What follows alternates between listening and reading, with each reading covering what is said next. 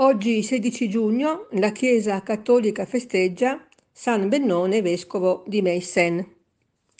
Bennone, chiamato anche Benno, nasce nell'undicesimo secolo in una famiglia nobile della Sassonia, in Germania.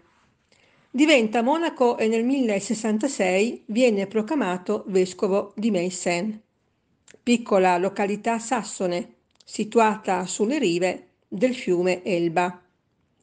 I tempi in cui Bennone vive sono difficili per la Chiesa cattolica.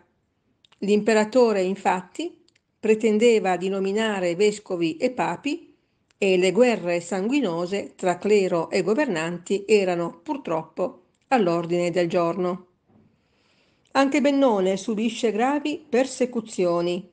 L'imperatore del Sacro Romano Impero e re di Germania, Enrico IV, che rivendica per sé i poteri della Chiesa, dichiara guerra a Papa Gregorio VII, deponendolo e nominando al suo posto l'antipapa Clemente III. Nel 1085 l'imperatore invade la Sassonia e confisca tutti i beni vescovili, mandando in esilio Bennone, rimasto fedele al romano pontefice. Enrico IV viene scomunicato e quindi gli è proibito entrare nella cattedrale di Meissen. Bennone, prima di lasciare la sua città, chiude la chiesa e getta le chiavi nel fiume Elba. La leggenda narra che quando Bennone, alcuni anni dopo, torna nella sua Meissen, gli venga offerto da un pescatore durante un banchetto un grande pesce, all'interno del quale il vescovo trova la chiave che aveva buttato nel fiume Elba. Per questo motivo egli viene quasi sempre raffigurato con l'abito episcopale e con un pesce in mano.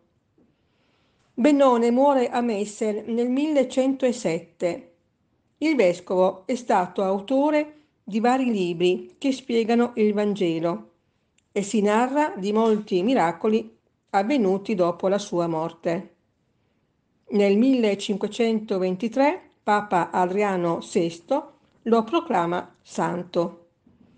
Con l'avvento del protestantesimo in Sassonia, la tomba di San Bennone viene distrutta, ma le sue reliquie sono salve e trasportate a Monaco di Baviera, città di cui il santo è patrono.